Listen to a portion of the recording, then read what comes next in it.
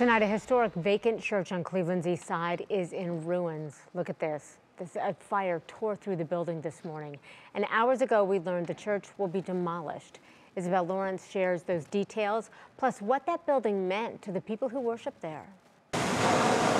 Morning blue skies pierced by a plume of smoke. There's a lot of fire here. Lieutenant Mike Norman with the Cleveland Division of Fire says crews got to the scene in the Union Miles neighborhood on the city's east side at about 7 in the morning. There, they found the vacant Pentecostal Determined Church of God on fire. So we have 5 engines, 3 ladders, and a technical rescue unit working this fire. Firefighters mindful of the possibility of collapse given the roof was missing from the church.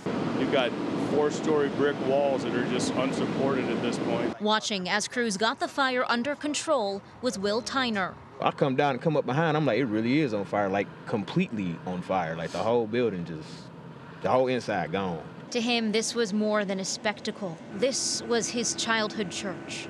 The way this church was like a big family for real. Everybody just kind of was just close-knit and cool. Like Tyner says the church, which according to county records was built in 1872, had issues with the roof, causing the congregation to move out a few years ago.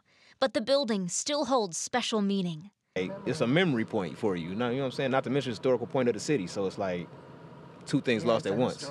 But in the spirit of the season, Tyner believes what was found in that church extends beyond its 4 walls. Church is not a building, it's within, so. Exactly.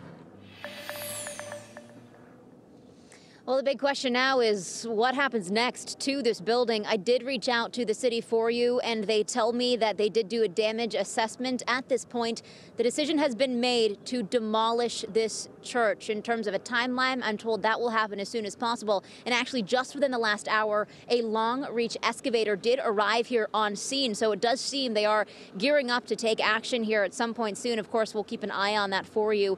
And in terms of why this happened, the Cleveland Division of Fire says the cause is still under investigation. I hope those people still find a place to gather together because it's evident that it's so special to them. Isabel, thank you.